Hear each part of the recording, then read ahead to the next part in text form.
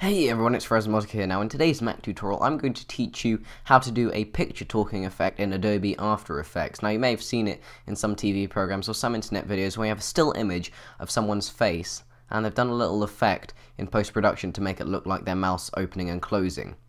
So here we are in After Effects. What you're going to need to do this effect is a sound clip, specifically a WAV. I'm going to use the I'm a fire in my laser sound effect. I've got this picture of my scary face right here. And then there's composition. So first of all, we want to drag our picture in, right there. That's my scary face. Now, to do this effect, what we're going to do first of all is duplicate the layer. And what we're going to do is we're going to do something called masking, which is basically drawing a shape onto the image, and only the matter that's inside that mask will show. So what we're going to do, make sure you've got the top layer selected. We're going to use the pen tool right up here, or you can click G on your keyboard. And what we're going to do is we are going to zoom in to my mouth right here, and we are going to draw a mask around my mouth, just like this. Okay, so once you've drawn the mouth, that is step one of what we need to do.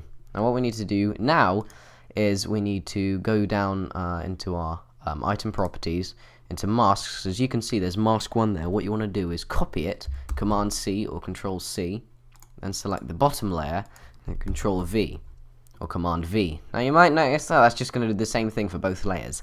What we need to do is we need to go into that mask on the bottom layer and set the mode to subtract, and that'll preserve everything that's outside of the mask. So what will happen here is if we switch the top layer off, you'll see this, and if we switch the bottom layer off, you'll just see this. So we've kind of separated the two layers according to what we want to be in each one. So now what we need to do is we need to bring in our sound clip. Now, as I said, I'm using the I'm a fire in my laser sound clip because, you know, it's an easy thing to use. What we need to do is we need to go down to the audio properties, show the waveform as we can see there. This is how the noise plays out. I'm a fire in my laser! I'm sure you recognize that. So what we're going to need to do is we're going to need to right click on the clip, go to Keyframe Assistant, and then click Convert Audio to Keyframes. And what that'll do, that'll create an audio amplitude solid up here.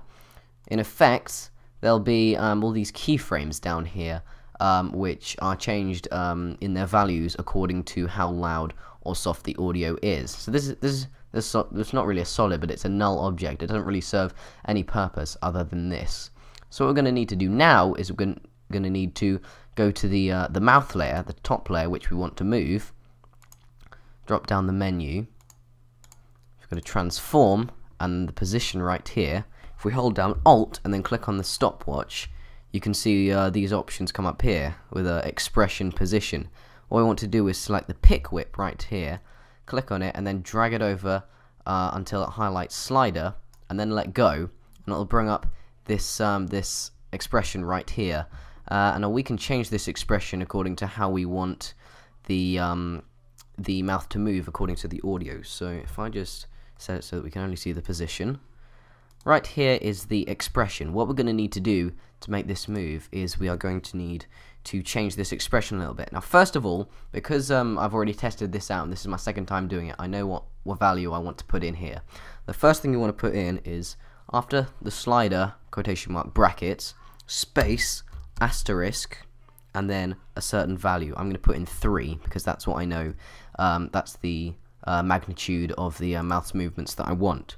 Just a quick note to put in is that you can increase or decrease the value that you type in to change the magnitude of the mouth movements that you might want. Anyway, back to what I was saying. Then if we go down to these two TEMPs in brackets, we're going to need to replace the first one with position, open square bracket 0, close square bracket. Then for the second one, what we're going to need to replace it with is, again, position, open square bracket 1, and then space plus temp. Now once we've changed that, that should be it. The mouse should move according to how the audio plays out. So I'm going to fit this back in to the frame and let's test it out. I'm a fire in my laser! And there we go. That is the mouth movement. Shut up. That is the mouth movement effect in Adobe After Effects. Thank you very much for watching this Mac tutorial. Make sure you subscribe to my channel for more awesome content coming your way each and every week. And until my next video, Goodbye.